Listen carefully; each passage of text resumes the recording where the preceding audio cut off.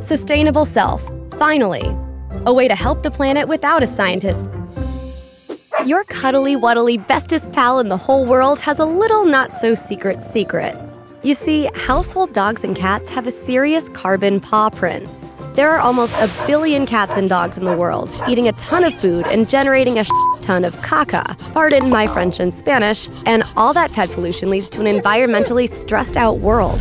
But together, with a few simple changes to your daily routines, you and Abby Wabby or Fluffington Phillips can make a better home for everyone. First thing you can do, make sure your little bud is eating the right food. Cats and dogs eat meat-based diets, which are the most energy-intensive diets. They scarf down billions of pounds of canned meat annually. But research has shown that our pets can get all the nutrients they need from well-balanced all-veggie foods, like bunnies do.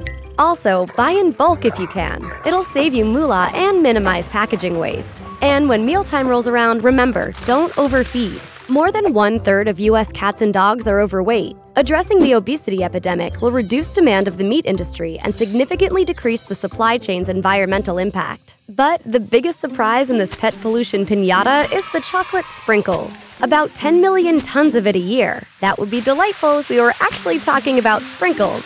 But it's poo.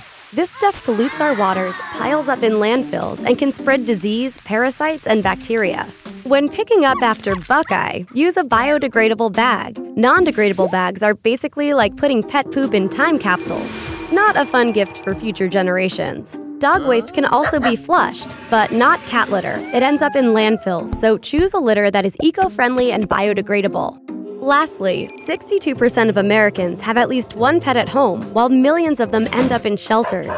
So instead of rushing off to a breeder, consider adopting or rescuing. You'll find their snuggles are just as good, if not better.